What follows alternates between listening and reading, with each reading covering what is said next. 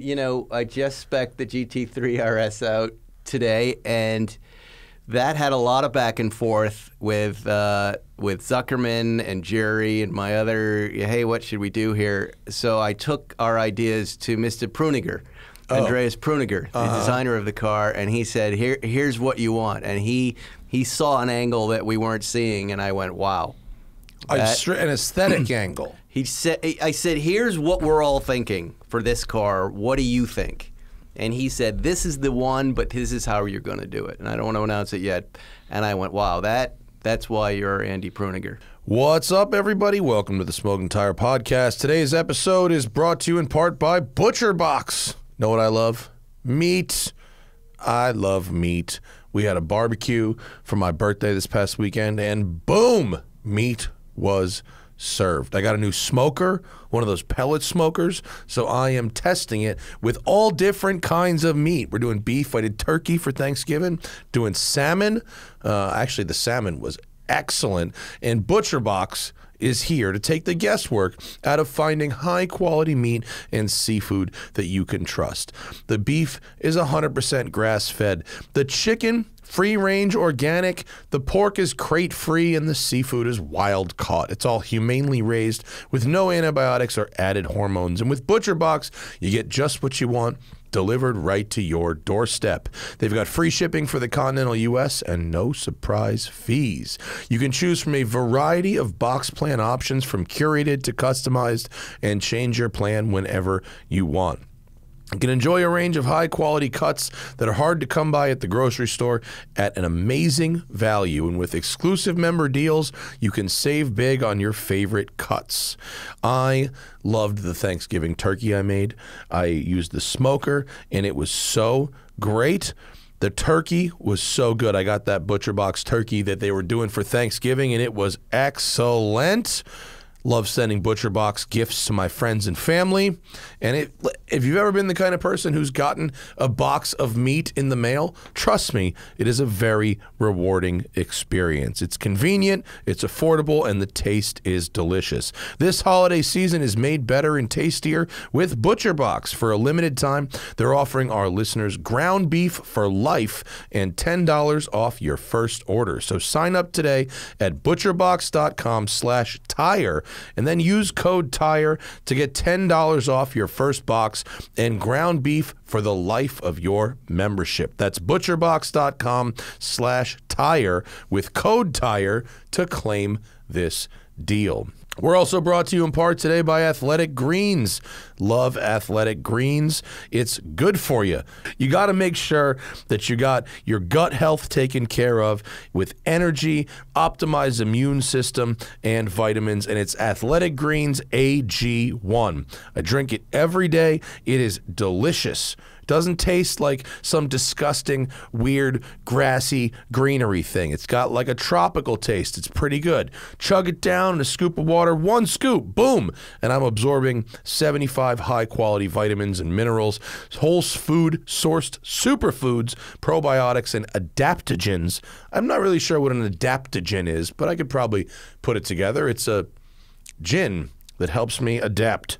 Starts my day right. I do it before my morning coffee. The special blend of ingredients supports your gut health, nervous system, immune system, energy, recovery, focus, and aging. All of these things. Super important. I do it first thing in the morning, get it down nice and quick. Before I brush my teeth, before I have my coffee, it gets me going. And it helps me with that energy and digestion throughout the day. I love this stuff. It's affordable, less than $3 a day, especially when you're investing in your health. That is important, right? Right. And it's a climate neutral certified company. That's good. They've donated over 1.2 million meals to kids in the year 2020. That's good. And with every purchase, they donate to organizations helping to get nutritious food to kids in need, including No Kid Hungry here in the U.S. To make it super easy, reclaim your health and arm your immune system with convenient daily nutrition. With AG1, it's just one scoop in a cup of water every day. That's it. No need for a million different pills and supplements to look out for your health. Athletic Greens is going to give you a free 1-year supply of immune-supporting vitamin D and 5 free travel packs.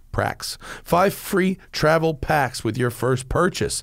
All you have to do is visit athleticgreens.com/tire. Again, that's athleticgreens.com/tire to take ownership over your health and pick up the ultimate daily nutritional insurance. Also brought to you in part by HelloFresh. Love HelloFresh. You get farm-fresh, pre-portioned ingredients and seasonal recipes delivered right to your doorstep. Skip trips to the store. Count on HelloFresh to make home cooking easy, fun, and affordable. That's why it's America's #1 meal kit. I love HelloFresh.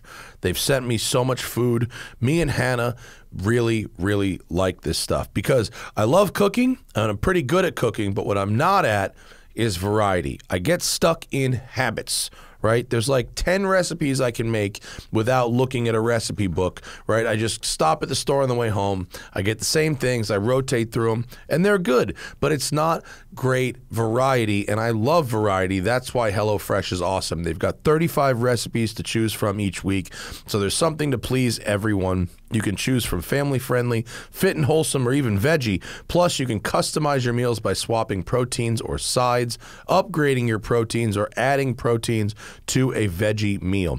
They send you the exact right amount of ingredients. I love that. You're not wasting food. If you say you want meals for 2, they send you exactly meals for 2, the exact right amount of spices, the exact amount of sauces. It's awesome. You're not letting food go bad in the fridge. You're not throwing food away. You're not buying more than you need. It is great. Whether you're hosting a holiday party or just stocking up on snacks, you'll find everything you need at HelloFresh's Market.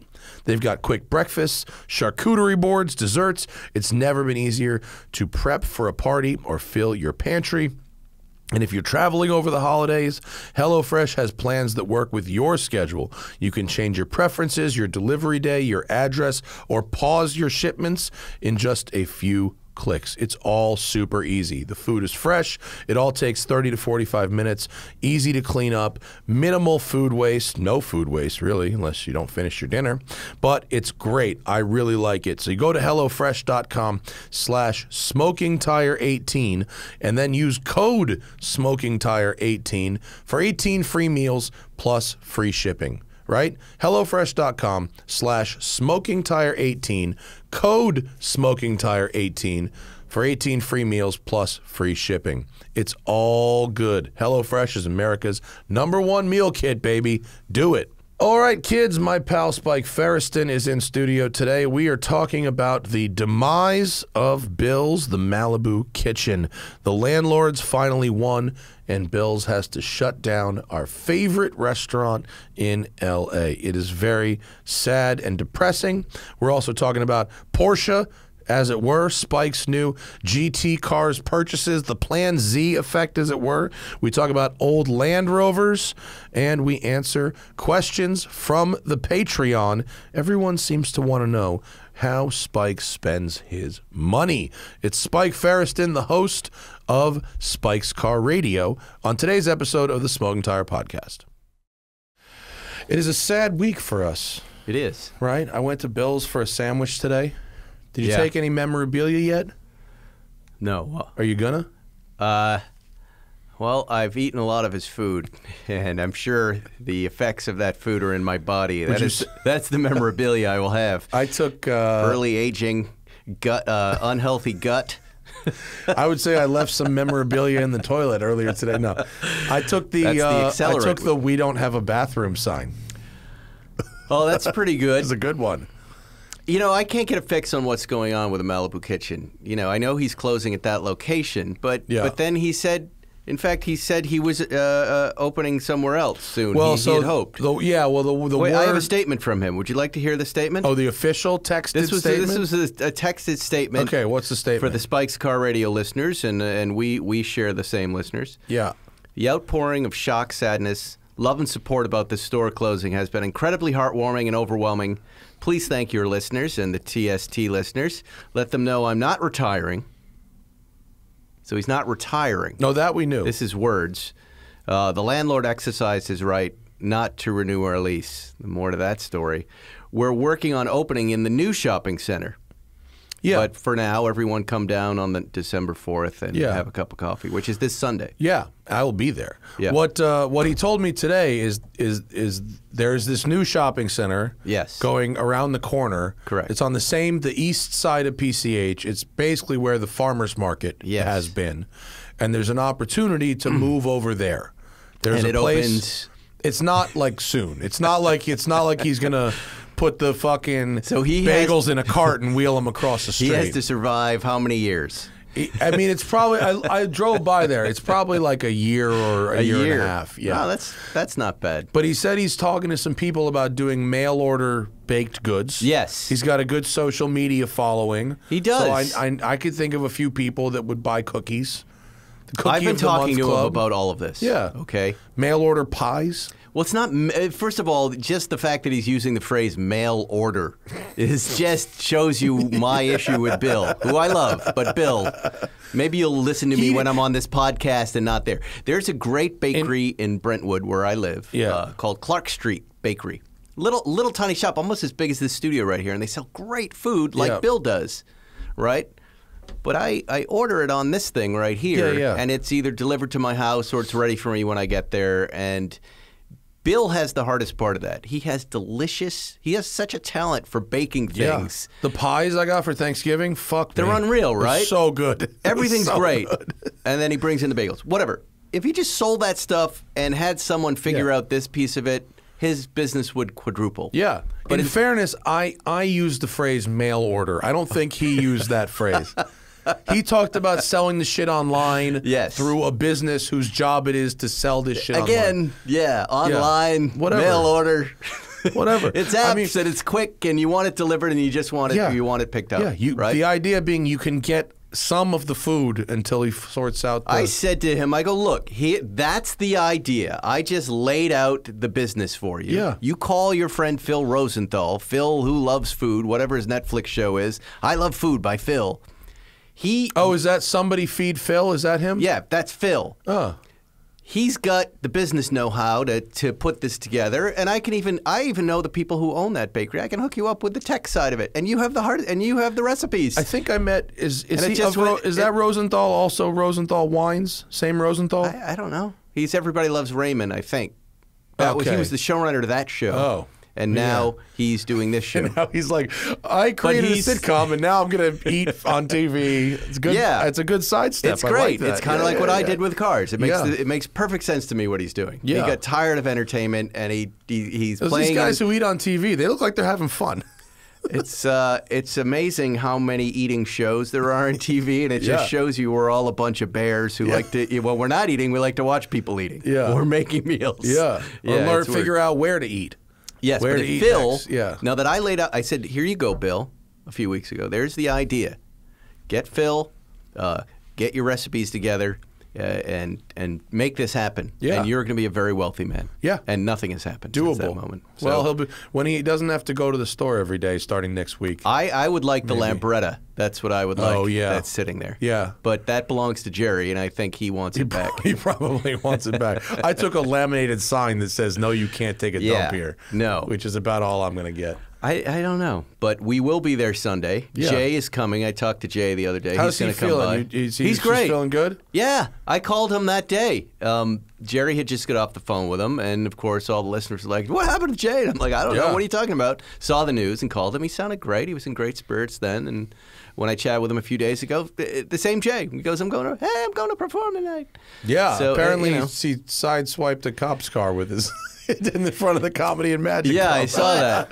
I don't know. I didn't talk to Jay, but it was on TMZ. It was. It was just a little wheel kiss, I think. But I watched that too, and I was thinking how many times I've seen people like Jay and once Jerry in his 9083 at Laguna Seca at the racetrack at the Historics, surrounded by 200 people, and he's got to back that thing up and drive it onto the track. Yeah. How hard and how stressful that little moment is. Like when Jay showed up at Bill's, and he's got some like 1928 Lagonda Le Mans car with about 8 degrees of steering. and he's got to like parallel And as park he this thing. comes in, everybody crowds around, Yeah. and all the phones come up, and Yeah. you know, everybody, you kind of get used to Little that pressure. pressure.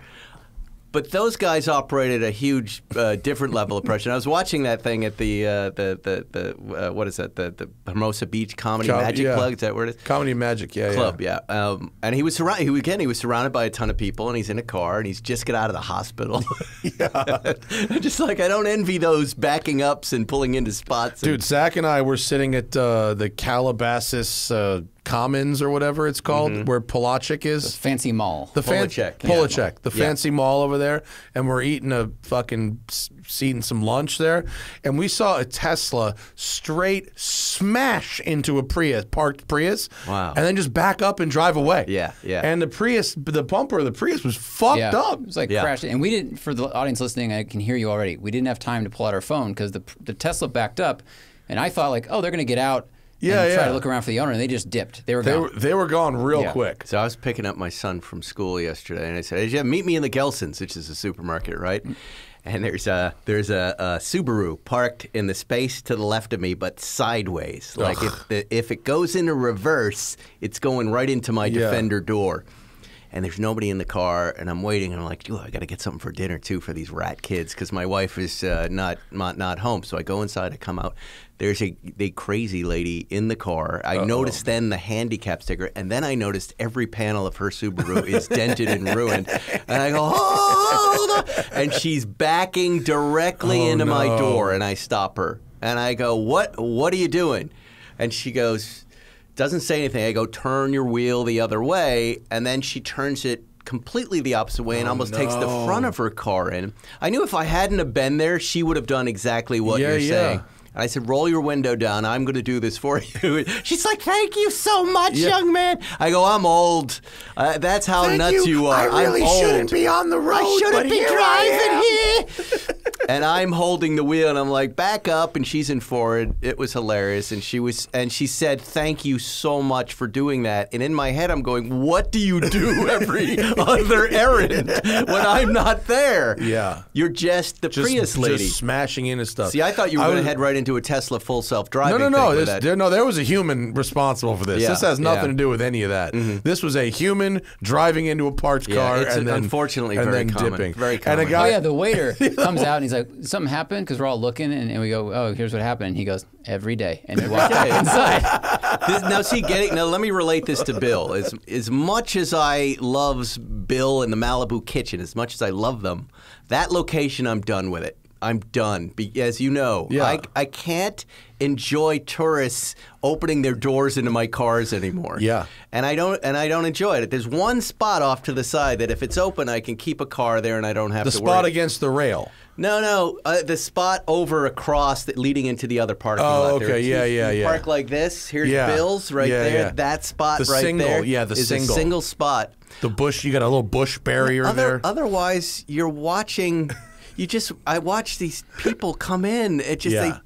they piling at 50 miles an hour. They open their doors into your car. Yeah. It It's a makes pretty me nuts. narrow turn angle for today's monster And SUVs. and last time I was there, I was in one of Jerry's cars. It was a very expensive car, and this lady pulls in with dogs and then proceeds to open both doors full and leave them there, and then just sit checking her phone as the door's going like this, getting close. And Jerry's just laughing at it, but it's bugging me. I hope this new spot that Bill finds Spacious, wide lanes. Yeah, gets rid of it. I can't take it anymore. I'm done. Today I'm driving up there, and I'm in that Ferrari 296 that's parked outside, which is saw that. quite nice in most ways. There's some issues, but it's quite nice. And I'm just cruising up PCH. I'm not doing anything. It's just a nice little cruise. Today's my birthday, so I'm a little relaxed. Happy birthday. Fucking chilling, enjoying a sandwich. May I ask? And 41. 41? That's why I got the OP41 Ah. in yellow. Wow. 41 around the sun, so that's the representative of the Very blah, blah, nice. blah. Anyway, Congratulations. I'm driving up, and there's a Nissan Versa fucking over maneuvering like crazy Yes. behind me. and the whole front of the car is smashed in. Like, this dude has rear-ended someone at speed. Yes. And I'm watching, I'm going, oh boy, don't have a red light happen where this guy is going to be approaching me from behind because it's going to go badly. Yeah. And fortunately, that did happen, but he weaved into the left lane at the last minute to dive bomb a spot and it averted panic from me. And again, he gave me the thumbs up. Yeah. But I was expecting to be rear-ended by someone who clearly has already rear-ended somebody. You know, I had the Defender taken out. Did I ever tell you this story? Got hit? On the 405. Really? At speed, 60 miles an hour. No way. Yeah. It looks pretty good for a salvage. It's already back. No, it should have been. I was hoping. I was like, this would be good. I'd get a new car. I was leaving the 405 going on to the 10 to go down to the studio, and somebody, it's the same thing Zuckerman says, but it's absolutely true. Didn't see anybody coming. Had both hands on the wheel listening to Howard Stern. And then the whole truck went up on 3 wheels. Oh, shit. Somebody just, NASCAR bumped me. Oh, you got pit maneuvered. No, not even pit. If I had been pit, I was rolling. I was rolling for sure because I'm 60 miles an hour. This was a side-by-side little mid-size Mercedes SUV. Boom! Bang! I go up, I correct, I come down. I look in the mirror, I'm like, what the fuck was that? I look and I see this car go off to the side of the road. And now I have to go on to the 10 and do a full loop and come back to Wilshire and come all the way back down. Of course, predictably, the person is not there. I don't know how he drove away because my truck was fine. And every panel on the right side and the wheels are all I'm glad jammed you're okay. up. That could have been sketchy as hell. Yeah. You've seen the Defender video of Where it rolls. Where it rolls. Oh, yeah. It was that. It would have been that. It would have been that for bad. sure. That video is bad. Yeah, that's bad. Crazy. But here it is. I drove it here today. You drove it here. It's and alive. it only makes a few weird sounds that it never made before. A couple extra squeaks and rattles in there. Yeah, squinchies and rubber balloon noises that I'll be using for Hopefully the next. the body shop didn't leave a screwdriver in there somewhere. No, but Anthony Lehner did it. My friend yeah. Anthony, because the insurance company said you've got a 6-month wait at least for parts, pandemic, blah, blah, blah. And I called up Anthony. He goes, I'm connected. I'm hooked up. And he got the parts in a week. Oh, cool. And did all the work. Oh, imagine 6 months waiting on a fucking body work. That would suck. Maybe that's why that guy was driving around with a rear-ended Nissan. Yeah. No, I think that's why a lot of people are, especially. That's why a lot of people buy Boxsters instead of Lotuses, too, because you're like, ooh, how long do I got to wait for this part? Yeah. But I was driving it, and then I was like, what? One of the kids was like, hey, why does it sound like it's raining? It's not raining. And I'm like, oh, shit, that's the body. And I call Anthony up, and I say, hey, they get some weird noise on the right side. And he goes, bring it over. He goes, so I bring the thing over. He goes, let me keep it for a day, and I'll tighten it up. Tighten it up? Tighten it up. Now, it's not what you want to hear. With Land Rovers, and I'm 2 years plus in, at the 2-year mark with a Land Rover, I've always, with everyone since I always get settling noises, right? Like a house from the fucking... The cars start to loosen up. They do. And I go, you can tighten up my... I had no idea you could do this. He goes, yeah, we can tighten it up. He goes, I don't know if this has to do with the accident. This was just stuff here. Let me go at it. And he torqued the panels, and he went through the wet box, and everything just went away. And I'm like, dude... I had no idea you could do this new thing. Tighten up the Land Rover. It's 2021, dude. Toyota. First of all, it's a 2020. Really okay, it's sorry. 2020. Sorry, but still, we're talking about a 2008. Matt, every single car, as a matter of fact, not even Land Rover, every single Porsche I've owned, at the 2-year mark is making noises. Can he tighten up a Porsche? That was, if it's a body panel, I think he might be able to do it. But, our GT3 Touring, our new one, was making, I knew I was going to fail with this one. The idling engine noise was making the rear view mirror vibrate at certain... Really? Yeah. So maybe like 3,000 RPMs. Hey, 2,000. But it was doing it since the first day. Wow. Like it would idle, and it idles a little higher till it warms up, and then suddenly the mirror goes, and you're like, well, shit. There's nothing I can tighten up there. Yeah. That's just the resonance of the engine at a certain RPM. This is supposed to do this. This is a motorsport feel. Always look forward. They always do this. Yeah. This is a finely engineered piece. I am terrified when I hear a sound. Yeah, me too. Because I know I'm going to not be able to find it. I get annoyed when I hear shit like that in my 1986 Ferrari. Yes. Like, it just drives me insane. But it's our duty to stamp them out. Yes, and I get know. rid of them. What's your highest mileage new Porsche that you own? Or new-ish, let's say. 3,000 miles. Okay. I don't know if you got something with 10 that's the or only 20. modern one you've got. Zuckerman and I right now have a run of great cars coming in thanks to our friend Mike O'Donnell at Clearwater Porsche. Oh, the Florida connection. Right. He's hooking us up. So we have the Touring, which came from Dean at Santa Clarita. Mike has us in a GT4 RS next month, and then we just spec'd out a GT3 RS that's coming shortly after. I don't know that we can afford all of these cars. Yeah. So the plan, the stupid plan, we plan Z them, me and Zuckerman, is to just take them as far. Like the Touring might be out the door as the GT4 RS is delivered next month or February. Do you love that Touring? I do. You do? I do. I really do. Okay. Yeah. But as I've been doing this for a little while, I know I'll fall out of love at some point with it. Yeah. But yeah, I could hold on to this car for years and be happy with it. I didn't love the current Touring. I thought it was a little stiff. It needed work. Did we you put do new thing? tires on it, yeah. Oh, the tires. That changed it? The tires changed it enough. So you took off Cup 2s, right? Isn't that what it came with? Cup 2Rs. Yeah, right. Yeah. And then what did you put on? I put on a P0 PZ4, which is a turbo tire. Oh, okay. Per the tire shop, who's been dealing with GT3 owners in Santa Monica that are bitching about their cars. Yeah, and he said, try this. If you don't like it, we'll take them off. And at first, I didn't, and I said something is still wrong about this. Why don't we check out the front end alignment? And he said, okay, we can do that, but it's a new car, right? And I go, yeah, it's a brand new car. I go, but I sense something's off here. And it was off really? Like a third of a degree maybe. And he's like, he called me up, excited. He goes, you were right. He goes, it was off. He goes, now it's perfect. Try it now. What was off? The camber, or one was different than the other, or something? All I know was it was off by a third of a degree, basically. and you were right. And the behavior was that it was pulling, or that it was darty, or what? Both. Oh, really? Yeah. Okay. Yeah. But that racing tire, like feeling the road like a blind man reading Braille. Is that the right word? Yeah. Just grabbing onto it was gone when I put a regular tire on it, and I don't track that car. It turns out Touring. We wanted a Touring something. GT3, something we could race around the canyons and not push too hard, but then we could drive during the week to work. And it worked. And those tires, after a few hundred miles, were great. Oh, interesting. Just great. And that car, and I gave it to Zuckerman. He'd driven it once and said, I'm done with it. I don't want this. I can't drive it. It's too nasty. I gave it to him, and he's like, fantastic. Oh, loved it. How about that? Then he said, let's sell it.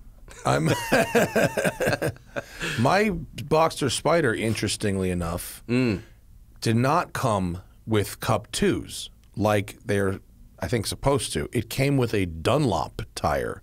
Well, that's all those Porsche GT cars. It's whatever they have when they're making the car, whatever's in stock. Yeah. They didn't necessarily. I think there was a supply chain issue with Cup 2s, and so they came with these Dunlop things. I went down a tire wormhole. Yeah. I got the whole story. So you get what you get, and you don't get upset. Yeah. I don't give a shit. I'll drive them for whatever, and then I'll put what I want on them when it's time. Exactly right. They're gone after a year anyway. Yeah. So I was like, Dunlop, what the fuck is this? This is weird. Yeah, but someone who drove on them was like, actually, those things are pretty good. Like, try them before you talk mad shit. But I was supposed to go get my car today. Today was the day. It's my fucking birthday. Where is it? It's at HRE Wheels right now. Oh, okay. So the last modification to the car, on the shirt. That fucking cup, dude. That one right. I saw that one right on the shirt. Told you should have used my mug there. It's a T-shirt. But I'm just saying, it just wasn't a pretty spill. Let me see. The last modification was Tell me what happens here. And clear. Okay, good. Was these HRE wheels? They're very light, R101 wheels, and it's a tasteful design. They're not really obnoxious, but the color finish that I chose for the wheels, yes, they don't have like a configurator online that you can plug in the color of your car. No, I don't have any photos of the wheel. That's the wheel. Oh, wow, that's gorgeous. It's a nice looking wheel. Yeah. And so, Is it that color? No, we have a photo up of a black one. The color I wanted, because I'm into fucking a little aggressive and wild colors, I chose a frozen polished copper, which looked on the website. I think it's down. I think it's one of those maybe. That was it. One left. I chose that, which I thought would work really, really well. Can you explain really well. your whole color thing to me? Because you don't get it? I accept anybody's color choices because it's their car. Yeah. But I would love to know your theories on this car and that wheel color. Like, what does that say to you? So, because I can tell you the theory of each one of my cars when I pick a color. Like the GT3 Touring is just agate gray. I wanted it to blend in. I didn't want to be noticed in it. So you know, I had the is- Cassis Red Safari. Yeah. Frozen Berry Metallic was a modern version of that. It's a little different. It's not exactly the same, but it's the same kind of vibe where it's depending on the light, it changes color. Right. It's that same kind of rose-ish color. So you look at this and you like that. You respond positively. I look at that color and I think it's fun. I like it. Okay. I think it's fun. I also think fun. Yes, fun. Fun. It's fun. All right. It is fun. That makes sense. We had that Boxster 25th anniversary as a press car. Right. That had, it was silver, right? Well, the car was but it had the red interior like my car has. My car has the two-tone red and black interior. And it had these wheels that were white gold and that I thought were really cool. And I looked on Porsche's configurator when I built the car, and I built it with white gold wheels from the factory. There it is. And I thought it looked really cool. Right. No, I like that. that. But Porsche wanted $10,000 for white gold stock wheels, right? Which I thought was too much. So I originally said, okay, I was going to have someone local just powder coat my stock wheels for like $1,500. And HRE said, hey, I know you're doing this car. We'd really like to make you a set of wheels. We've got this R101 lightweight wheel that it looks great on Caymans and Boxsters, and it's 3 pounds a corner lighter than the stock wheel, and it's just as strong, and people love them. And those are all the color choices on that wheel? You can get anything. You can get anything. That's amazing. Show me some of those blue wheels. The blues actually, on the right car, the blues look really cool. Do they have a Riviera blue? I don't know, maybe. That lower one right below it might be. Brushed electric blue. That's amazing. Some of those are really cool. On a white car, those blues could look really cool. Yeah. So anyway, I went through the configurator and I found this frozen polished copper, and I thought it would be cool. Now, couldn't. You just answered my question. You said, I want a fun spec. Yeah. Fun spec. That's it. That's fun. it. That's it's not blend-in spec, it's fun spec. Right. Because I get asked a lot about your car. A ton. What do you think about... People want me to talk shit about your car, and I won't. I never do. I don't... If someone loves... People don't like it, that's fine. I don't care. Yeah, that's totally fine. They don't have to build one. Every car spec has kind of a theory behind it. I just didn't know what yours was, and fun makes perfect sense. Yeah, I want a fun thing. It's silly. It's silly. Fun. Yeah. Yes. No, I get that. And especially because I put this super hot rod engine in it. Yeah. It's like fucking pink, and it's got this engine in it. It's cool. Long Porsche tradition to do cars like that. Ferry Porsche used to do wild specs. Dude, if you go to the museum and you look at some of the Porsche family's personal cars, like, whoa, these guys were fucking playing around. Yeah. Like, what's his name? Todd Blue's, like, Acid Trip 916 with the paisley interior. It's like, I thought all his cars were blue. It is, but it's not pink. It's blue, but it's anyway. So he's like Guy Fieri, but with blue. Yeah. The guy doesn't do the yellow thing anymore, but that photo will live in infamy forever. So anyway, the point is they made the wheels. Yep. And I said, send me the picture of the wheels. Call me. I want to see them next to the car, and I want to make sure they're good before you put them on. And he sent me the picture. I showed the picture to Zach. We instantly looked at it and went, that's not good. Oh, really? Yeah, it didn't work. It just didn't work. The idea was kind of sound, but it didn't work. And the guys at HRE were like, yeah, bro, this doesn't work. And I was like, at the risk of asking you guys to do double work, I think we need to refinish them in a different color. And they're like, yeah, we agree. So rather than frozen polished copper, they're doing frozen champagne. which do we have that? It's frozen champagne instead, which is it's the same take on the is it up there? I don't know. Yeah, that's it. Frozen polished champagne, which is a silvery gold. It's much lighter. It's more like Porsche's white gold factory.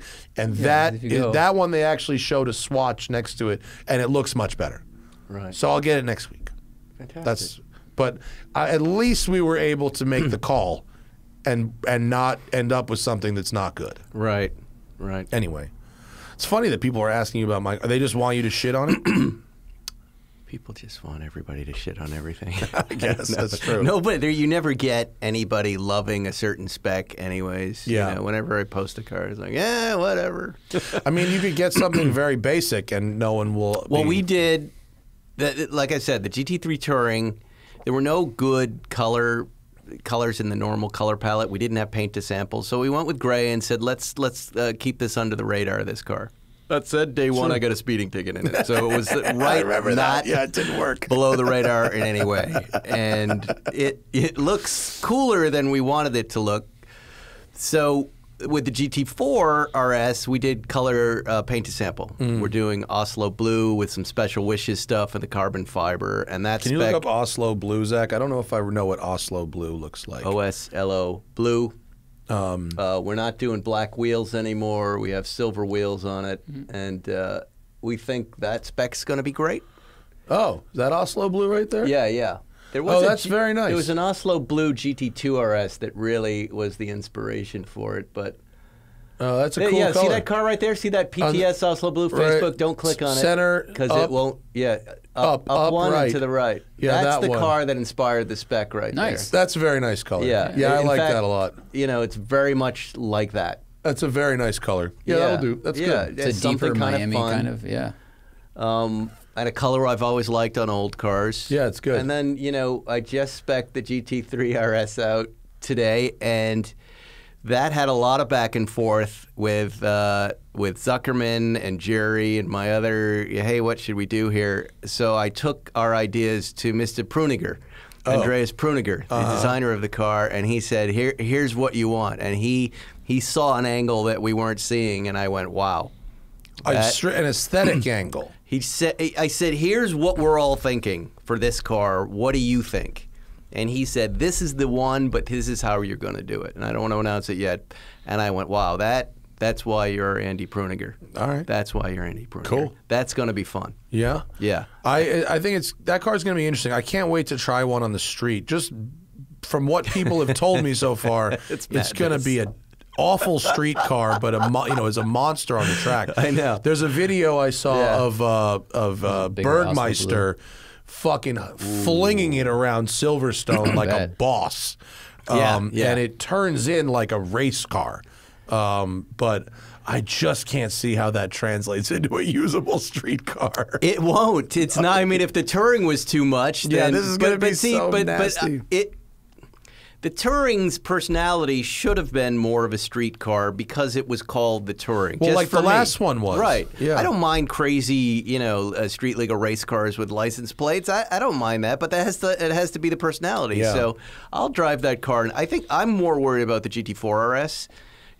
Johnny Lieberman brought it by the house the other day, and I didn't want to drive it because I didn't want to ruin that first drive. But it was a production, it's a real deal. There's no glass behind you. You just got that engine for the first time. Well, it's loud. There's a trade-off, right? To get that greatness between 6,000 and 9,000 RPM, there's an equal and opposite effect at the bottom of the power band. It's not like horrible, but it's not an everyday car for sure. But we wanted. Thanks to Porsche Clearwater, we wanted to make a nice one, however long we end up keeping it. We wanted to design something that we thought would contribute to the Porsche community at large, and if we sell it in 6 months and move on to the next thing, so be it. But at least there'll be a beautiful creation that Zuckerman and I kind of put together. Cool. And, all right. How often do you buy cars you've never driven? I think it's cool that you don't want to drive a press car when you've already ordered one. I don't generally do that. Okay. I did it once or twice, maybe, that in my life. It was that Maserati bi-turbo. that I bought. Sight How'd unseen. how'd that go? I feel like It did not go I feel well. like you guys picked up another season. And you know what? I'm buying a fucking Maserati. And that's where I learned, don't do that, and don't buy cars from Georgia. And then That's where my Ferrari came from, and that holds up. And the Series 2A, the Land Rover, I bought kind of impulsively on eBay on a Tuesday, just bidding on it for the fun of it to feel better. And then I won the auction. I went, But I love that truck. I love that truck. So and those trucks are supposed to be pieces of shit. Yeah, at this point, I know enough folks like you where I can go, hey, Matt, have you ever driven this? Yeah. Or any other number of person and go, what is it like? Yeah, we'll give you an honest answer. I have a friend, Steve Serio, who you know from who's the real Bond. I guess he's not the. I don't know what he used to have that dealership for. What, Lotus? Lotus and Aston Martin. What is he now? Real Bond Group? The Real Bond Group Yeah. on Instagram. He's great with vintage cars. I can call him up. He always says, it's a tank. That's a tank. Yeah. You don't want it's a tank. And whenever he says that, I stay away from old cars. That's my first phone call is the community at large to go, what do you think? Mm-hmm. Am I making a mistake? Mm-hmm. So many people in my neighborhood, like there are a couple of moms that are like, that old Land Rover, I want one of those. You got to get me one of those, honey, to their husbands. And I go, no.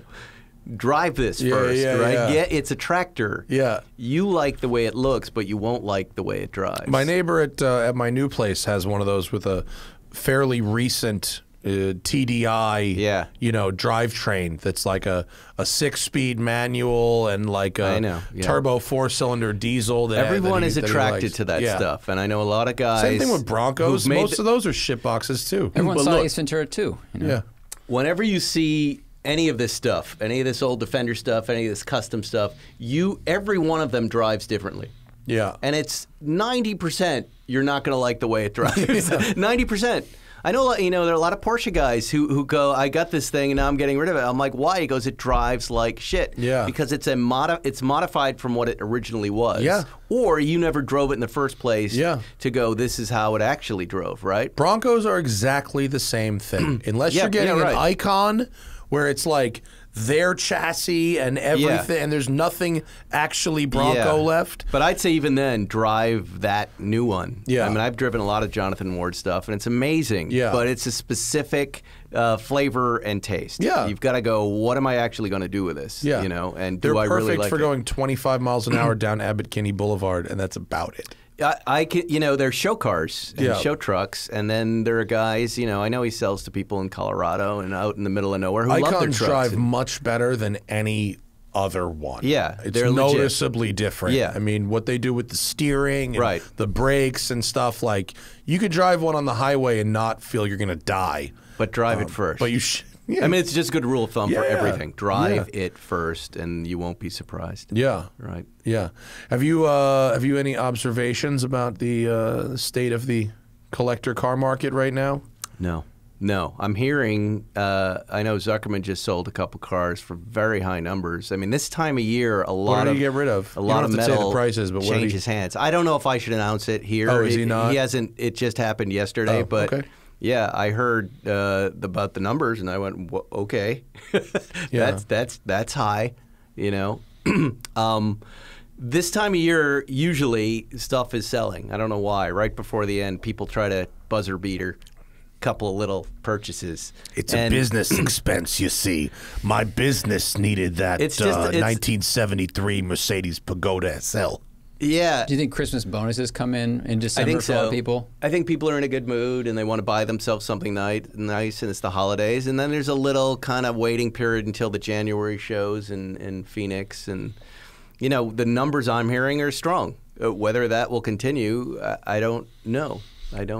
But what's funny is the crypto market collapse has affected certain vehicles. Yeah. G-Wagons and Rolexes. Yeah. Rolex Daytonas and G-Wagons seem to be crashing because... stuff that people were inexplicably willing to pay double, triple, quadruple MSRP. Yeah. People are not willing to do that anymore. I find that piece of it kind of fascinating. The crypto purchasing... stuff. I would love to know what else other than G-Wagons they were acquiring and Rolex Daytonas white and black. What were the other little things? Things are, from what I hear, okay, good.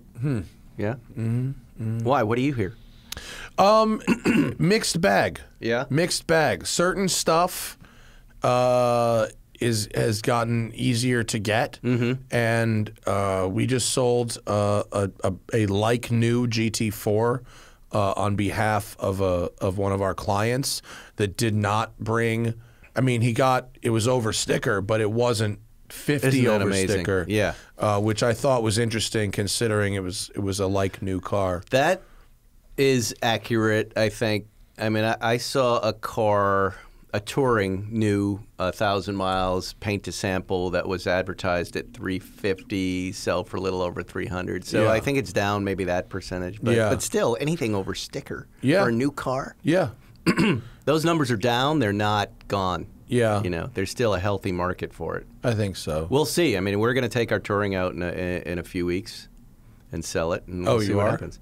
I think so. To make way for the GT4 RS, the GT3 RS came too quickly, but you know, again, we're human centipeding here. We're kind of you grab it, drive it, let it go. Grab it, drive it, let it go. You know, it's fun for us to just try these new cars out and put them on the podcast and own them for a little while, and then keep moving forward. Yeah, new stuff doesn't stay in our collections long. You know, the old stuff does generally. Yeah, I'm trying to not buy anything else. I think I'm done for a while. I'm tapped out. Well, you have a new house. Yeah, no, that's what I'm saying. I'm done. I'm done. And everybody gets into these cycles. Yeah. The I'm done cycle is one of my favorites. I've heard it with so many of them. I'm done. That's it. I've reached that. It ends with, ooh, what's that? It's a temporary stage. It doesn't last. You just want to hear yourself say it, and then it's going to continue. Yeah. Yeah. We got press cars coming out, the yin yang. What do you think about the Dakar? I am not at all entertained by it. No? I think it's a useless vehicle. Have you ever driven on dirt in a fun rally way before? Yeah. Okay. But I just don't think that car is going to get used. I think it's an interesting design exercise, and it's really cool to look at. I can't wait to see some West Side dentist driving it around. Real shiny at the fucking Century City Mall. Drifting in the Ralphs as he turns into the spot and someone steals his cooler on his roof. I mean, it's the Rubicon edition for Porsche of like things that will be parked and driven around the city because someone wants to exude like, well, I'm a dirt person. I just don't have time, but I'd like to be. I don't believe anybody uses safari cars. They end up I agree. selling them in a couple of years and they don't have many miles on it. You do one or two little Instagram videos.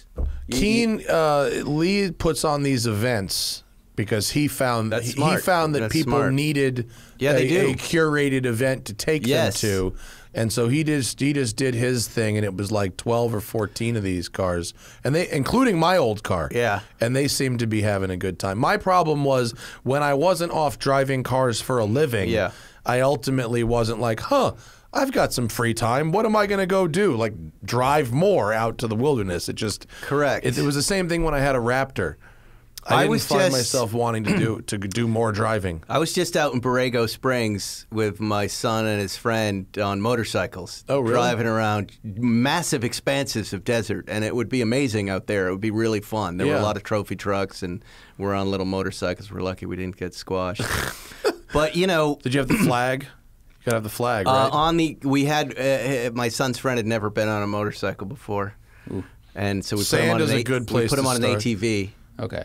And gave him a flag. Did you rent the bikes? What did you get the bikes? Yeah. San Diego Motorsport Rentals. They're awesome. Really? Talk to Oscar. They bring them out to Borrego Springs for you? You just meet them out there? They are across the street from the desert. Oh, perfect. You get on them and you just boop.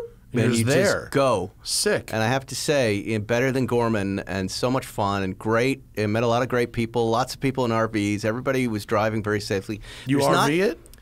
No. But what I meant was, at Gorman, sometimes you don't know what's coming at you, right? Yeah. And there's a lot of higher elevation trees and things that can block things. Out at Borrego Springs, there's a lot of flat surface. And then there are a lot of hills, but you can see everything. And the ability to see means you can see it coming at you and you don't get squished, right? Or you can find these gigantic flat basins. It's right next to an airport that's made of dirt that you can't ride on. There's an airport runway. We were in La Quinta, hanging out for the holidays, so it was about an hour from there. It'd be a little longer, I guess, from here. But unless you live near a place like that, the Dakar 911, Safari 911s, I feel like they're not going to get used. Like, it would be a waste for me to get one. Even though I think they're cool, it's just I don't live in a place like that. If I happen to have a place like that in my backyard and I wanted to be out there every weekend goofing off, wrecking my car, Porsche guys like to keep their cars perfect, right? When you're off-roading, and you know what I'm saying? When I took my Safari car to El Mirage, it took me weeks to clean it.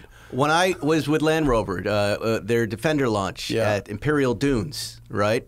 Watch out for the trees on the path because it'll scratch the paint. Well, I, of course, hit one in my first 5 minutes, and it scratched from here to there. And I was thinking to myself, I don't think I could live with myself if I took my own truck out here. Yeah. I think of my vehicles a little differently, right? And if I were going to off-road, it would be the old Land Rover, but I'm not sure I can trust that thing on the highway. Yeah. Right? So, I think this is a pretty exercise in a cars and coffee thing for everybody to look at and everybody will love, but I doubt they're going to get driven. Speaking of sporty dirt cars, did you guys see the ad for Lamborghini? The the Sterrato ad? Did you see this thing? No. I couldn't believe it was real. Hilarious. Is it supposed to be like funny? I don't think so. I think it's supposed to be the coolest. They made an ad for this fucking thing that is. Here it is. Are we going to get in trouble for this? I don't think so. Why would you get in trouble? For playing YouTube video on YouTube? We'll see. We don't need to play the whole thing, but it sounds like a Budweiser commercial. Well, that was dubbed. Was that guy talking? No, this guy's for real. Master of speed. Most car commercial announcers are the worst. The Porsche guy is one of the worst. Like, you cannot believe. Oh wait, that is him talking. Oh my God. What? Wow. No, it feels like word salad. It doesn't get better. Stuff. By it doesn't. the way, It just keeps. It's like a minute and a half of this. That's the second bad video I watched. The other one was with our friend Shmi introducing the car. I think it's interesting that Lamborghini has made that's their last purely internal combustion car. Yeah. That's it. It's the end of the Huracan. It's the last one I think a great press event for us to hoon somebody else's car. I was just invited to the Dakar launch, which is going to be in Morocco. Wow. Which I'm kind of fucking stoked on, actually. Moroccan COVID would be wonderful. Yeah. That would be awesome. Yeah. It's that special variant. Special variant. That special Pangea shit. Wow, that's great that you can go on those things. Yeah. Usually they're great. Sometimes they're not so great. This one, I was promised will be great. I don't travel at all for car companies anymore. I won't do it. That's kind of part of the job. Is it? Not my job. This isn't my real job. No, I know. This is your real job. It is my real job. Also, this is my real job. This is just a hobby for me. How convenient for you. How do you like that Ferrari? 296. I don't want to blow up. Oh, is the video coming out Monday? Yes. So this is after. Just give me a couple of No, thoughts. we can talk about it. What we've learned is we shouldn't talk about. We shouldn't review the car. We shouldn't review the car on the podcast before the video comes out. It takes away from. All right, the tell numbers. me one thing you love about it. It's fucking fast.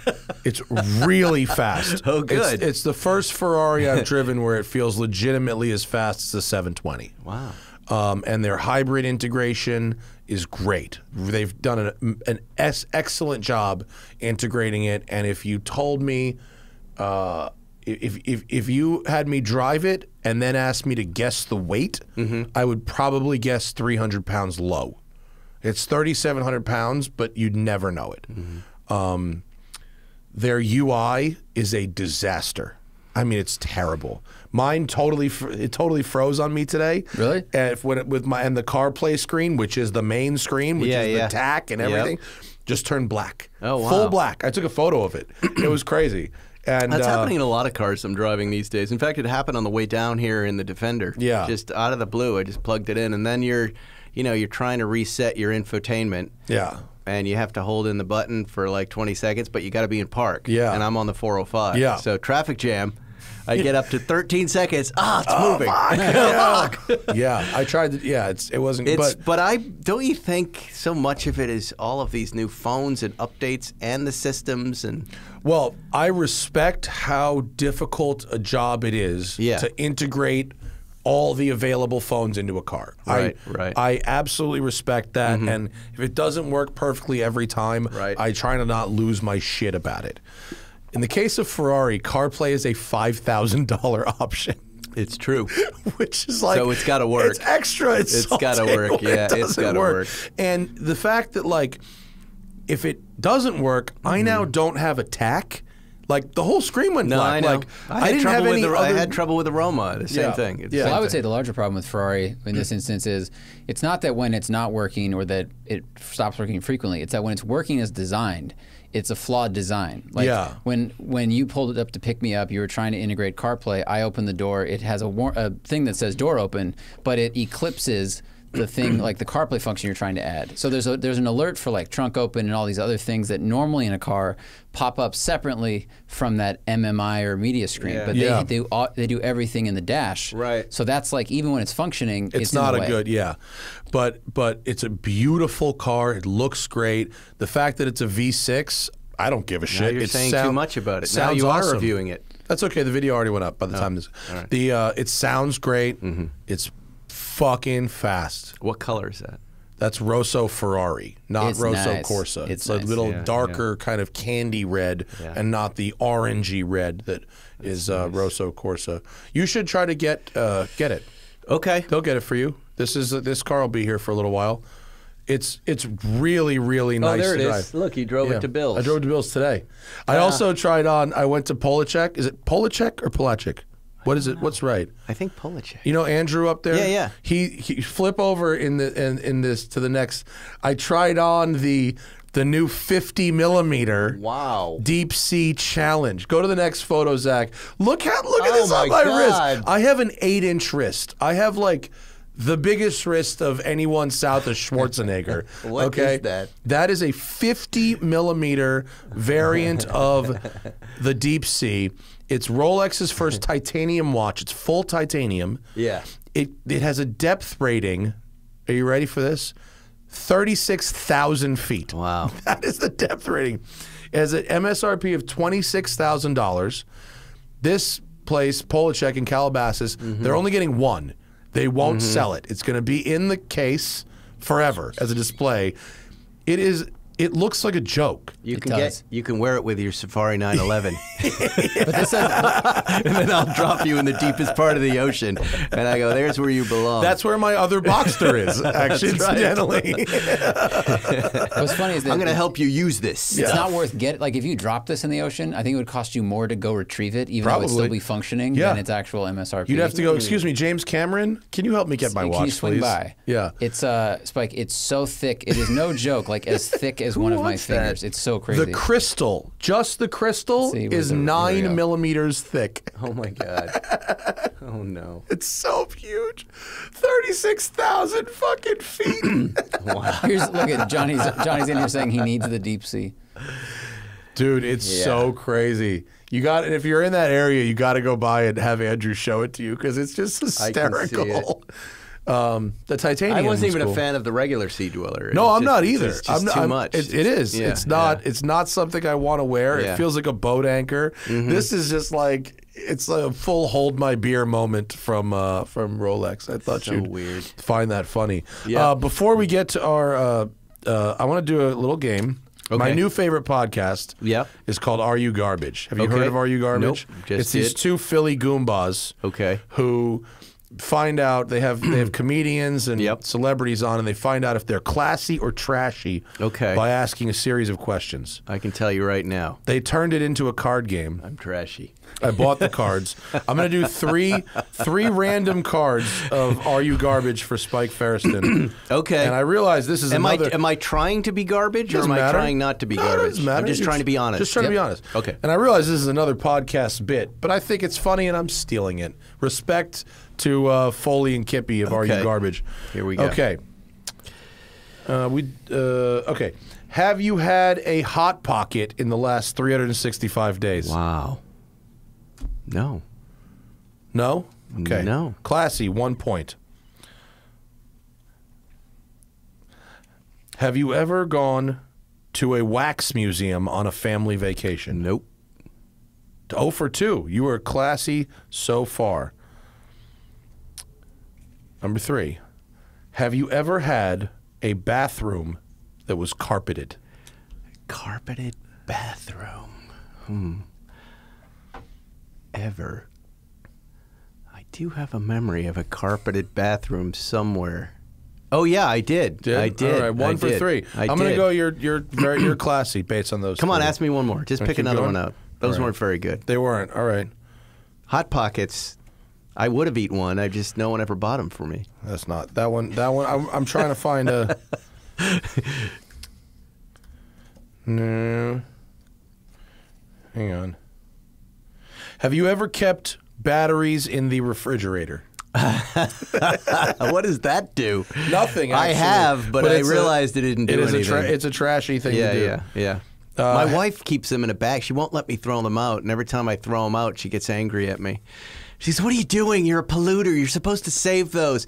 And I go, I would, but you put them in a bag, they sit on a counter for another half a year, and then they're in your car banging around, and when I use your car, you know what I'm saying? Yeah.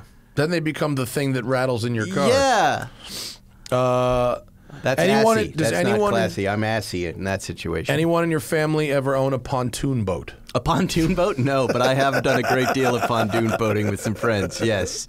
So it sounds like I'm right in the middle. I think you are. I enjoy a good pontoon boat ride. Of course you do. Yeah. When I was testing boats for like a year, I tested the fastest pontoon boat in the world. Yeah. It went 57 miles an hour. It's great. It was a death trap. No, but not on a lake. It's fine. Well, it's great until you try to turn. And then they don't lean, so it's like it's a floating living room. Yeah, the pontoon boat. Like we would ride them in Lake Coeur d'Alene in Idaho. We loved our pontoon boats. They're fantastic. Sometimes you can ski right off the pontoon boat. This one you definitely could. Yeah. It's a death trap at 57 miles an hour, I assure you. Let's go to the Patreon. Of course, patreon.com/the Smoking Tire Podcast. You want to get in the action on the show. You want to get the show ad-free. You want to get it the same day we do it. That's where you do it. Patreon.com/the Smoking Tire Podcast. All right. Andy in Colorado says, thoughts on Land Rovers versus Cayenne or Macan for daily drivers? What are we missing out on by not looking at Land Rovers? What pushes you towards Land Rovers? That was a spike question. Always Land Rover for my SUVs, always. It's funny. I had another supermarket situation on the other side of me. You had the crazy lady. There was a guy in a Macan. Same day? Same day. Okay. And a Cayenne started up, and it sounded really cheap. He had just one of the entry-level kind of Cayennes. Mm-hmm. And if I had closed my eyes, I would have said that is a Toyota or Volkswagen maybe sound. And my experience with those trucks, unless you're getting like the turbo version or the GTS, is they always kind of felt cheap to me. That's the first thing. Secondly, I don't want to be reminded of my cars in my SUV. Oh, I don't want to be thinking, God, this looks like a Porsche, but it doesn't drive exactly like the current 911 that I have. I'd like to have something different. And from the moment I drove Land Rovers and the moment I liked the old Land Rovers growing up, the series cars, when I see the fishermen with them on the beach, I just vibed with the brand.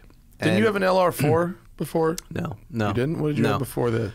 The very first truck I had was just a regular Range Rover. Oh, yeah. I remember driving down. Every time I lived in Hollywood and I drove by Hornburg, was it? Oh, yeah. And every time I'd see this silver Range Rover there, and all I was driving was old cars. I didn't have any kids, so I was only driving my old stuff. And I said, I'm going to go get that thing. I think that could be a good daily driver. I'm starting to need a daily driver to drive through Hollywood. But at the time, I was driving my Dino to work and doing stuff like it made no sense. And I walked in there and I drove it, and I found it very comfortable and very easy to do long distance driving in it. It's one of those things, you know. You try a sneaker on, it feels good, and I thought, all right, this could be a brand for me, and I've been driving those trucks ever since. And I find that if you were lucky enough to have that 2-car garage going, you know, for me, the 911 and a Land Rover SUV is a perfect combination of things. Yeah, I don't need my SUVs to be sports cars. No, it's not I don't ever buy the fast ones. I buy the entry level one. Yeah. That's it. In fact, I just talked my dad out of buying the fast one. He did Cayenne turbos for years. Yeah. I talked him into the hybrid. There's no. I mean, excited I drove the Lamborghini Urus and really loved that. That's probably the only exception I would make, but they're expensive. They're really expensive.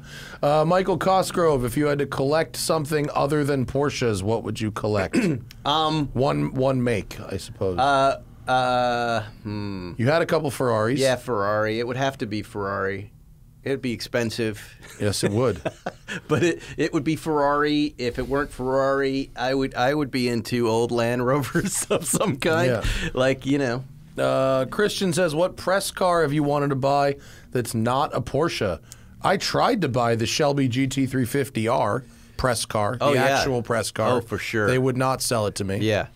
I learned about why there's laws. The manufacturers own press cars, and they have to go through dealers. It's like a whole fucking to-do. I came close to getting a GT3, that yellow GT3. Oh, yeah. Way back when. That first, maybe it was a 991. Yeah, it was. I remember that car. And they did offer it to me, but then it wasn't. It was so expensive, I thought, I'll just get, the new one. That's Why good, would I buy? Lee Keane drifted the fuck out of that on our TV show. So well, that was the thing. Yeah, that was the thing.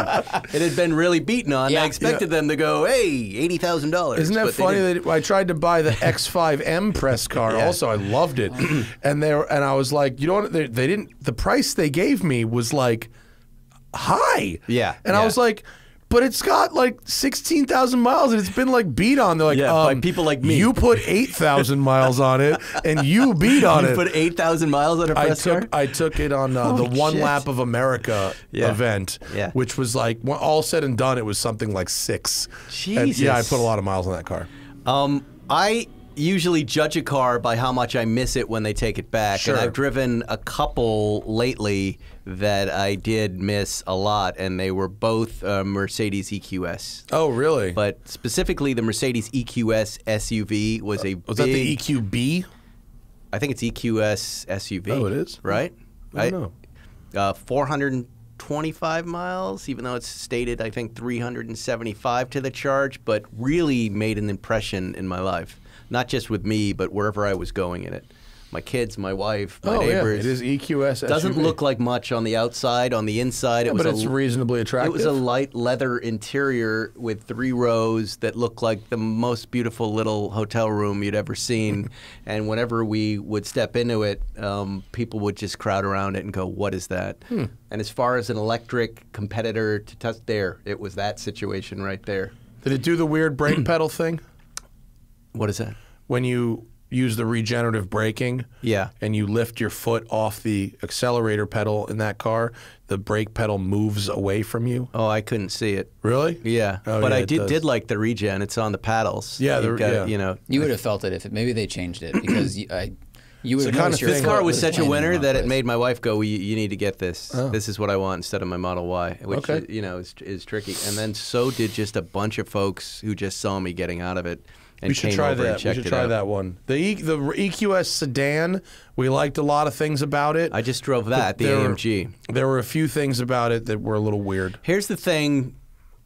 I mean, it's another beautiful. It's such a luxury thing. Both of these vehicles, right? They're expensive. They're in the mid, close to 200, right? Oh, they are. They're that expensive. The AMG EQS that I just drove was maybe 150. That was, I'm pretty sure, was up there as well. But they do wrap their arms around, like you close those doors, and it was so quiet in the AMG EQS and the SUV that I had to tell my son's friend, stop breathing so loud.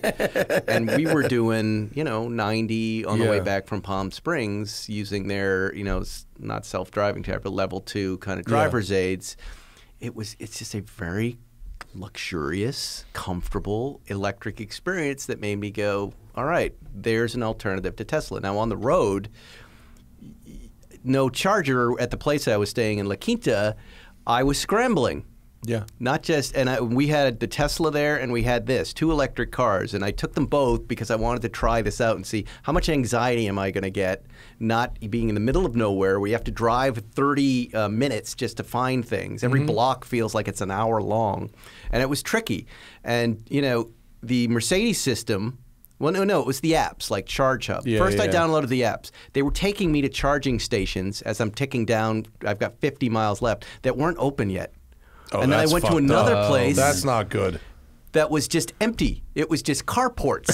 The future home of charge, blah, blah, blah. Not fucking and I'm good. sweating now, and I'm really bad mood. Eventually, I found a Charge America, whatever that is, but it was $40 to charge up, and it was in like a Target parking lot, and it didn't have that experience a Tesla supercharging station does, where you feel like at least you're around a bunch of your people there, and you feel like you're in a produced place. This felt like some weird part of a parking lot at a mall, which it was, where some of the chargers weren't working. So, there the Tesla beats it.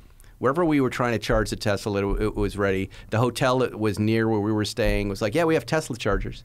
No charges for anything else. That car was easy to charge. Mercedes on the road, not.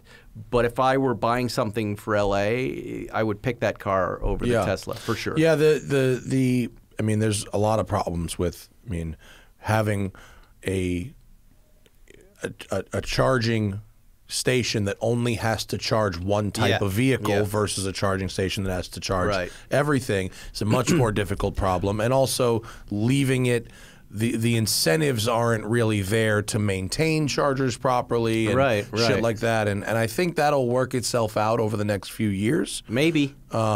But it's Tesla still wins on the app, though. It's all well. If you're easier. being sent to fucking chargers that aren't built, that's a real problem. Yeah, that's a real problem. Because you throw it up and then I started using the Mercedes charging navigation. Was that better? And it was, but it throws up every charger. You have a choice of level 1, level 2, level 3 being the supercharger. You can't filter that out? You can. Oh. But then lots of stations disappear. Right. Right? Yeah. So, again, you're kind of anxious. What ended up happening after a few days is we got into our groove. We found this place behind a business that had empty chargers, and my wife would drive me down. Yeah. I put the car there. I came back 5 hours later. Yeah. But and I'm sure I could have done this if I had the Mercedes app.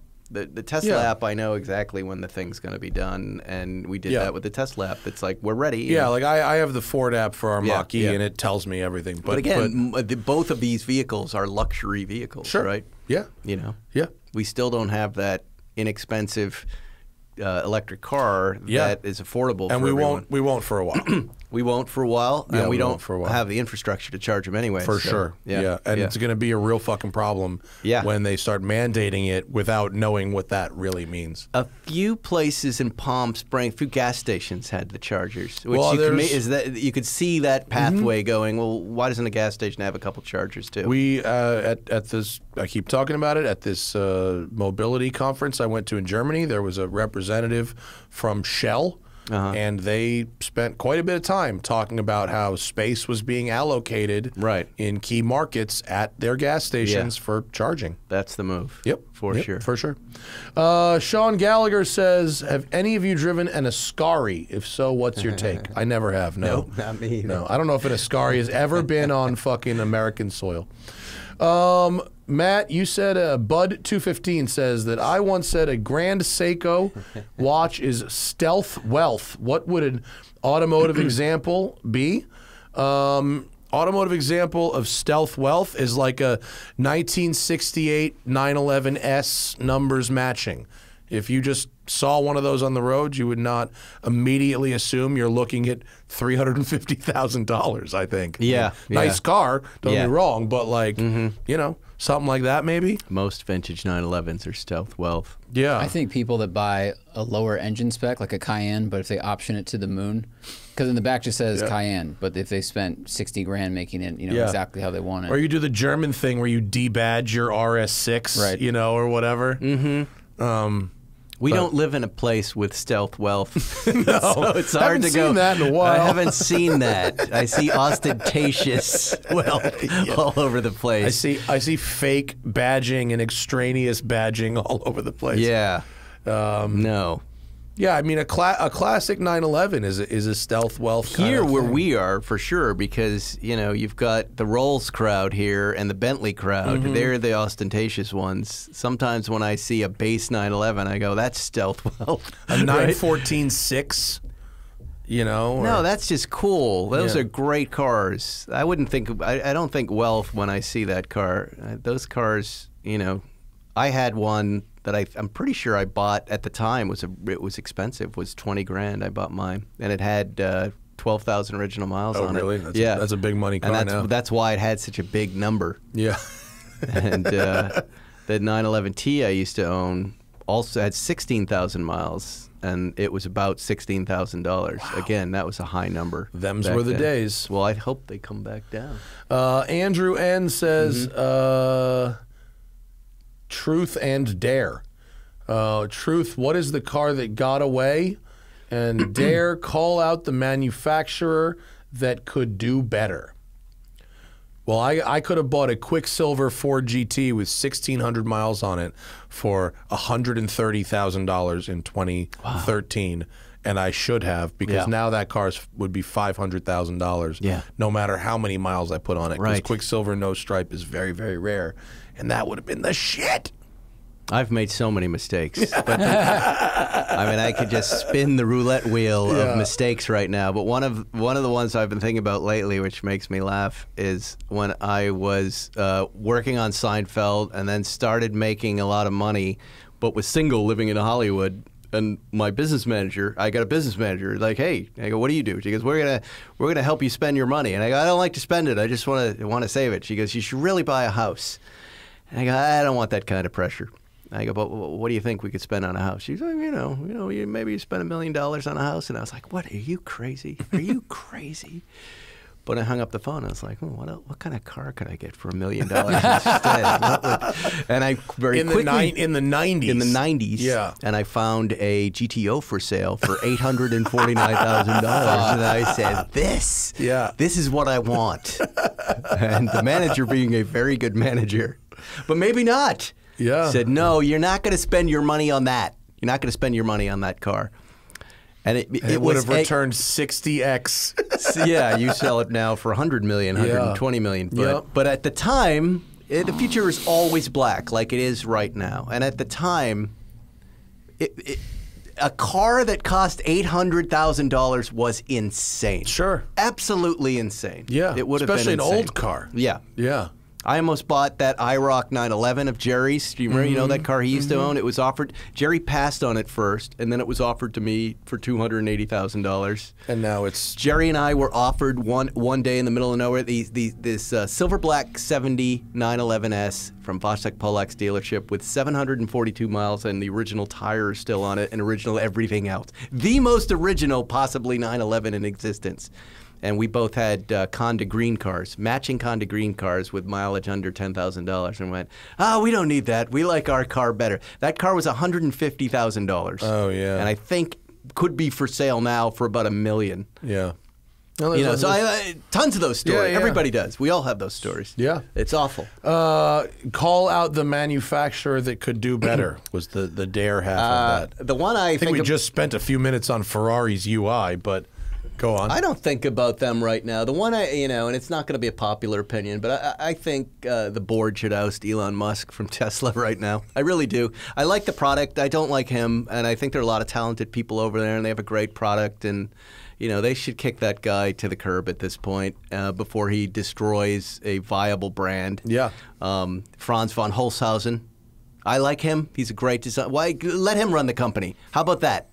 How about we sell it to Apple and let them turn it into an iPhone and bring it up to the next level? I don't know, but that's the change I think that needs to happen, and I'm going to catch a lot of shit from not from me. I'm with you. But you know what I'm saying? Yeah. At this point, this guy's a liability to a great company. Yeah. And someone could step in there if there's a board there and kind of right what's wrong with a lot of what's going on with them. Right? You and I have argued about it before. Well, there's a reason most car companies aren't like a fucking one-man show. Correct. It's not because they should be in our end. The guy deserves a lot of credit for getting it to where it is, but they're now at a crisis point, I think. Yeah. They're at a crisis point. I agree. I've got my wife is a minute away from going, get that thing out of my driveway. Oh, really? Right?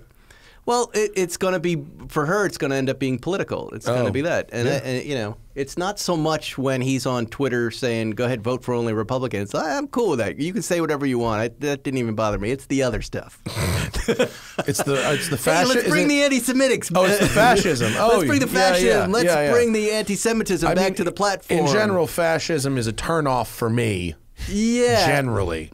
It is. Yeah. Worse than that, it's the rest Yeah. of it. So, you hate to see him take a good company down, right? Yeah, it's fair. Mike Manillo, are used...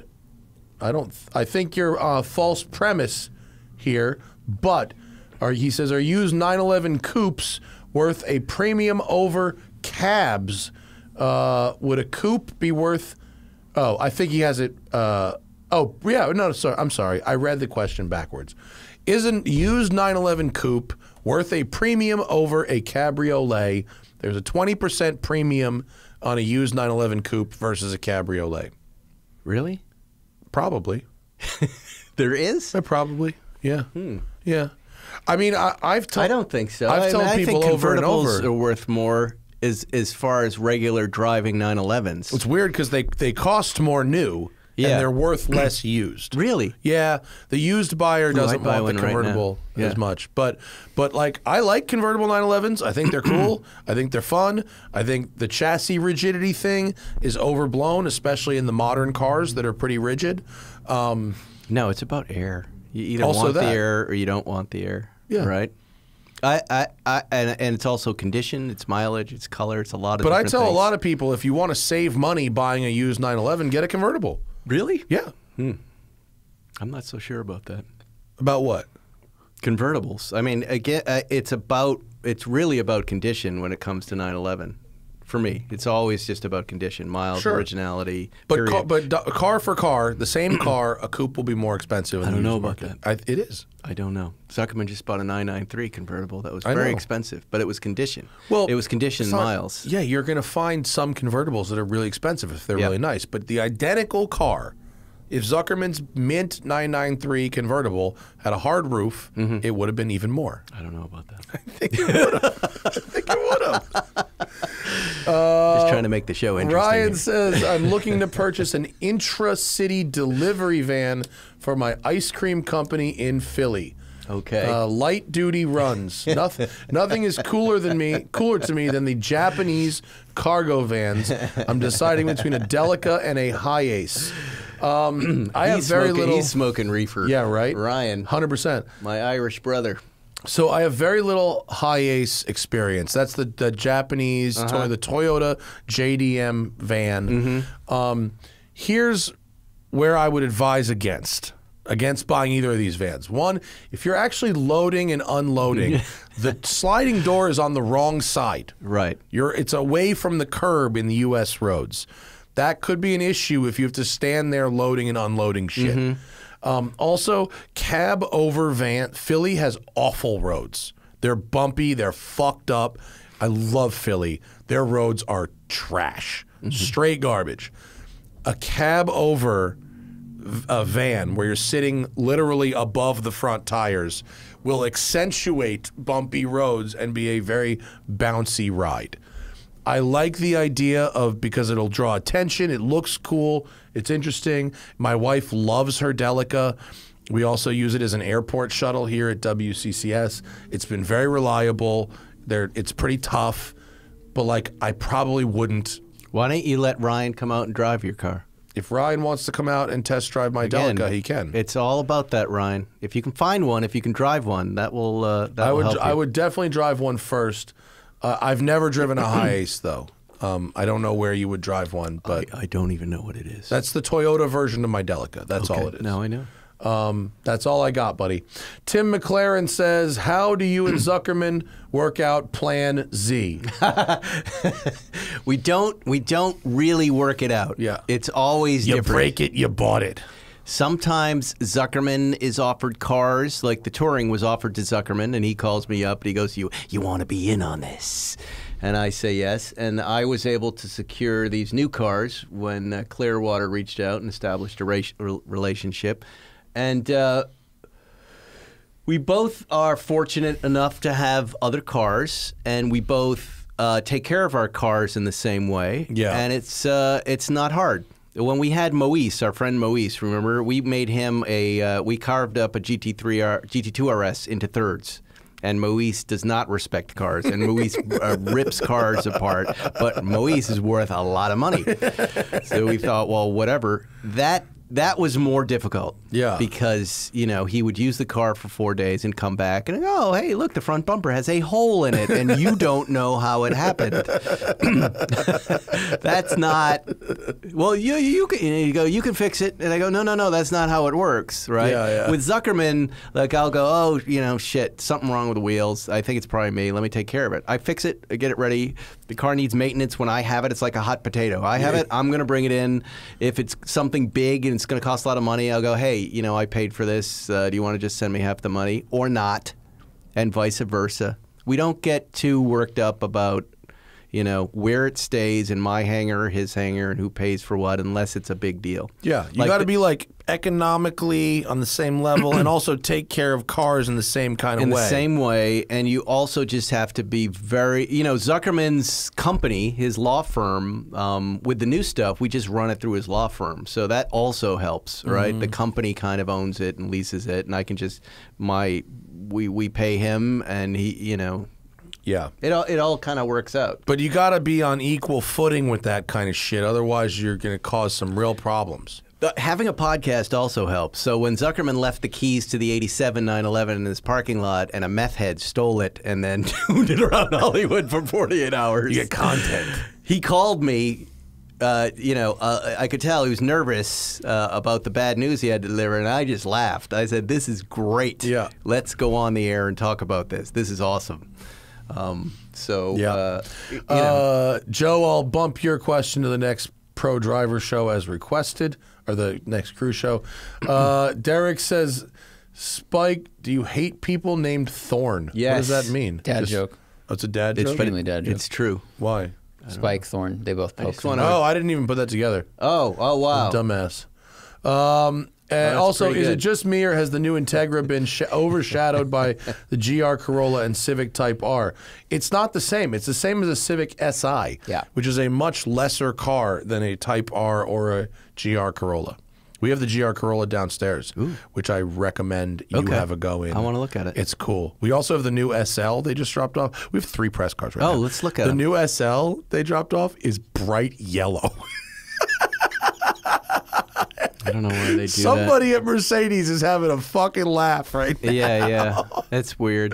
It's really strange. Don't do that. Nathan says he wants you to tell me about the time your Tesla almost ran into a gate that it didn't detect. Yeah, when I was in Palm Springs over Thanksgiving, I woke up to the Tesla full self-driving update on the Model Y, and immediately put in the destination La Quinta X skateboard park with my son and his friend, and said, let's see if the car drives us there. And it took us out the street. We were in one of those little gated communities. Yeah.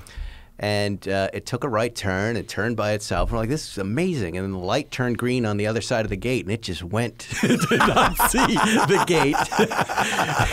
It just like, I'm going to drive through the gate, said Tesla. But it was easy just to slow down and stop. And then it started driving, took us up, I would say, another couple of miles, left turns, right turns perfectly, stopping and going, stopping sometimes, and then inching forward so the cameras could see just to make sure, it was safe to go, and it would say on the screen it's moving forward.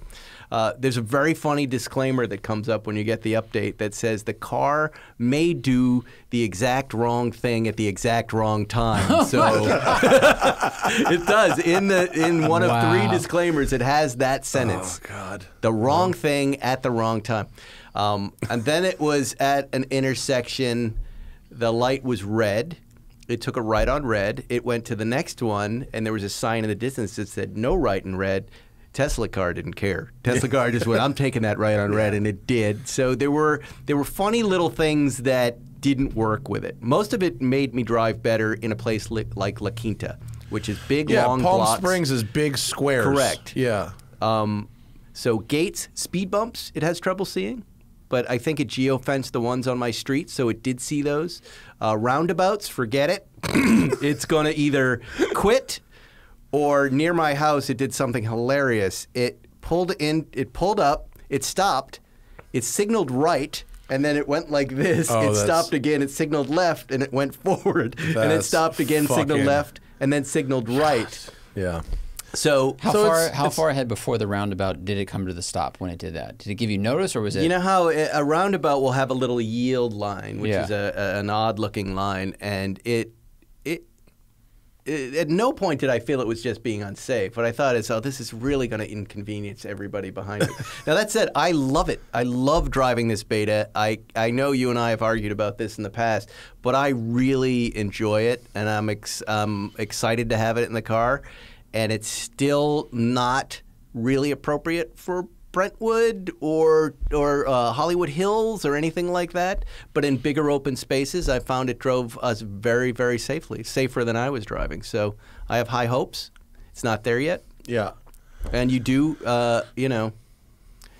it does have this scary disclaimer. It's got 3 of them. Yeah. That if you don't get the message like, hey, keep your hands on the wheel, then that's your fault. And everything that happens is your fault. Yeah. Actually. Yeah. According to the Yes. rules. Well, it doesn't matter what happens. That shit is your fault. But if you're doing it correctly, you'll turn it off and go, I don't want to babysit anymore. I want to drive. But more often than not out there, I was driving with it and preferred it. Anonymity, how many more 911 models before Porsche decides the car is fast enough? I think about that all the time. I mean... I think about how fast is too fast. When are we going to stop? I don't think that'll ever... I don't think they'll ever realize that. I think they'll just keep making them incrementally faster and faster. You know, I think about that in the motorcycle world, right? Yeah. That they kind of reached a place where these things were fast enough, and now every year... And then they kept going. Did they? Yeah. What motorcycle goes 0 to 60 in a second? I mean, it's limited at a certain point by traction, right? Right. I mean, I drove the Rimac Nevera, and I ran an 8.5 quarter mile on the street. Right.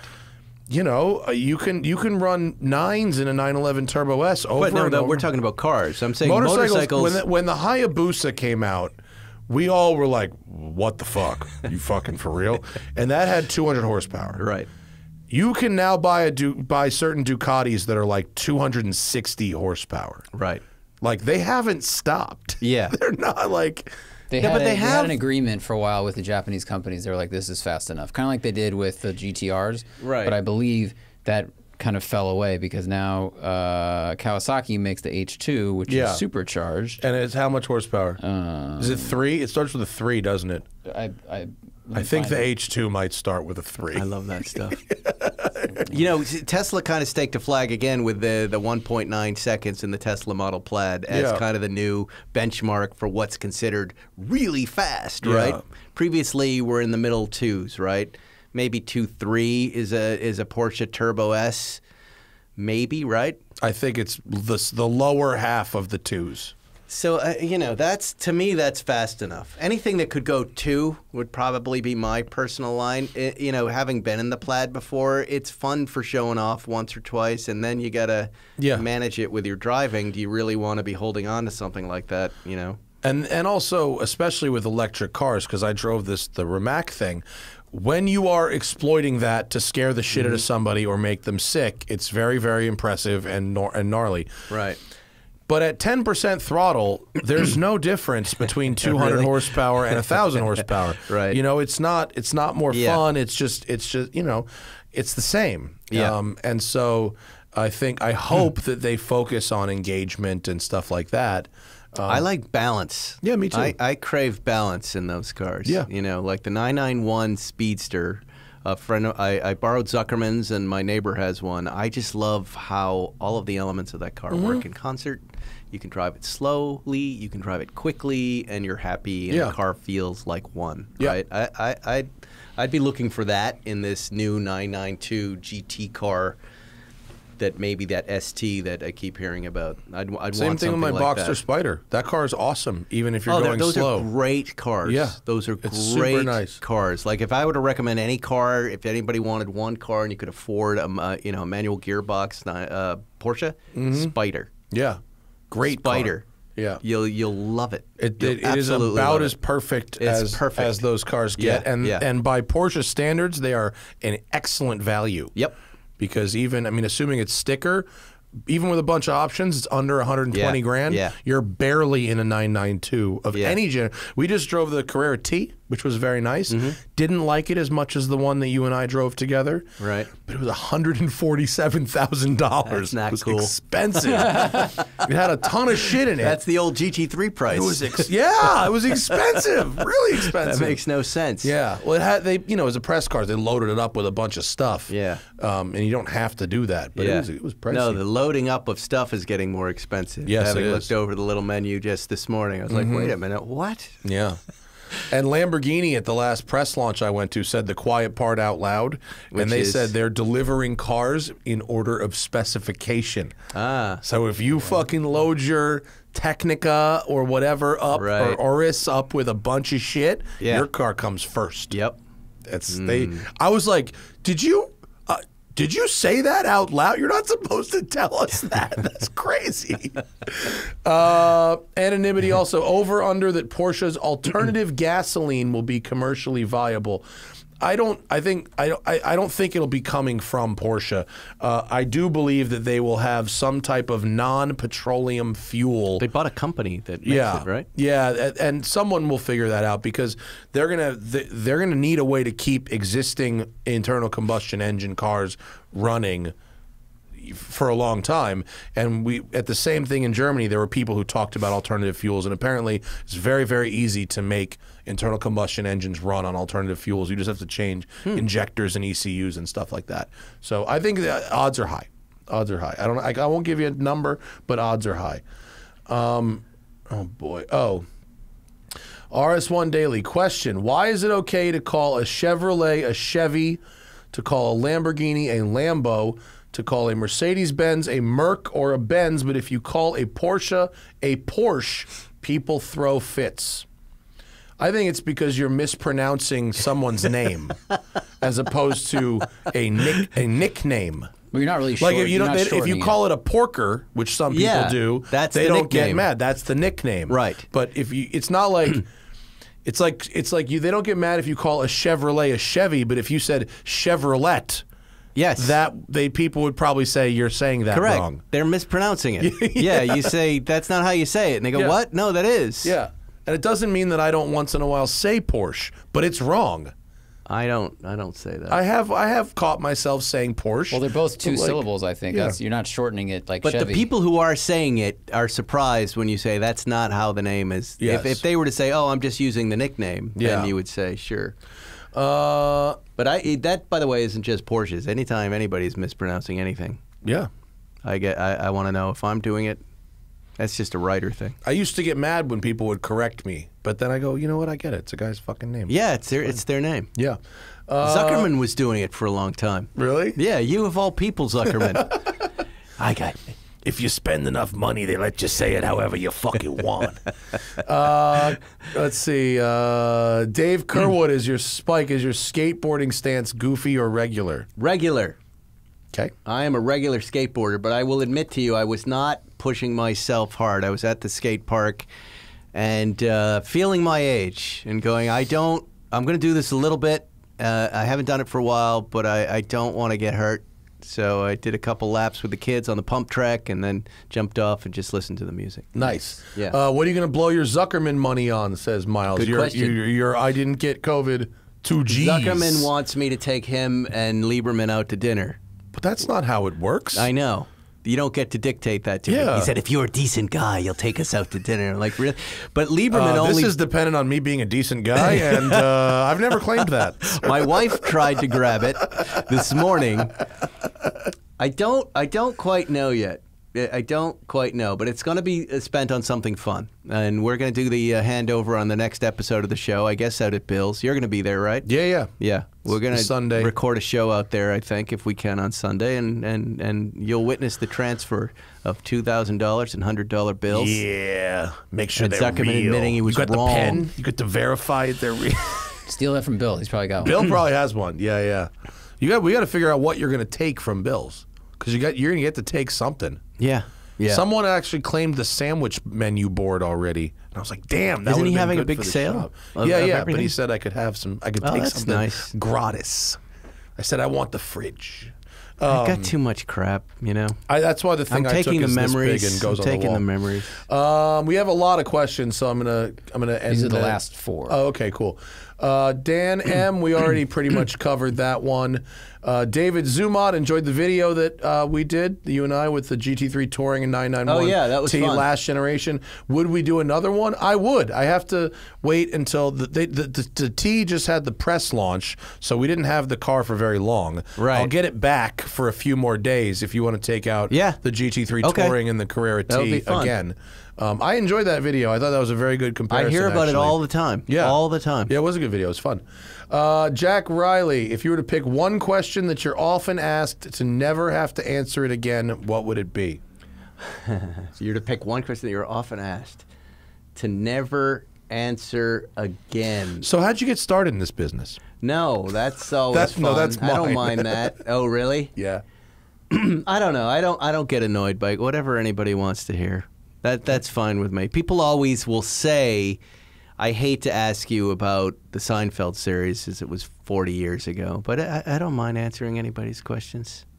Okay. I think when people ask me questions that only Matt can answer, Yeah. they'll DM me that. I'm like, I don't know. Yeah. Like, what are you doing? Yeah. Matt is an all-seeing, Hey, what do you think knowing Matt would think about this car? encyclopedia. I'm like, I think you should DM him. Yes, exactly. Oh, that's good. Yeah. Yeah. Stop asking me if I can get Jerry to do your Oh, stuff. there you go. That would be the question for sure. That's a good one. I am his friend. I am not his agent. Yeah. I am not his manager. I am not his decider. Yep. Don't ask me to do stuff for Jerry. That's a good one. I like that one. Light Bias says, I put the Zuckerman head sticker on my laptop and I travel all throughout the country and I've had a bunch of people look at my laptop, look up and give me the nod. I feel like I'm in some kind of a secret club. My question is, what is the first rule of Zuckerman Club? It's a great question. You got to chisel. Be a chiseler. That's the first rule. Don't be nice to old ladies. Yeah. That's the other one. They need to be tormented, especially in the supermarket. I Zuckermaned an old lady in the supermarket, and I'm not proud of it, but she upset me. Zuckerman really suffers no fools when it gets, especially old women. If someone will say something, an old woman will say, he gets triggered in a big way and goes so right funny. At him. I don't know if you've had this experience. When you know I've never him personally long witnessed enough, it. if you're ever confronted, in my head now, I think, why don't I respond like Zuckerman does? And I was in a Trader Joe's pushing my cart down the aisle, and by mistake, I hit an old woman. Like I touched her like that with my cart. She was on her phone like this, twiddling, and I hit her. And I go, oh, my God, I'm so sorry, right? I hit her like this. Yeah. She goes, you should be sorry. Loud. Now everybody turns, you hit me. Like that. And I went, and I didn't control it. I was in a bad mood, and I Zuckermaned her. I went, you know what, old lady? And I got in real close.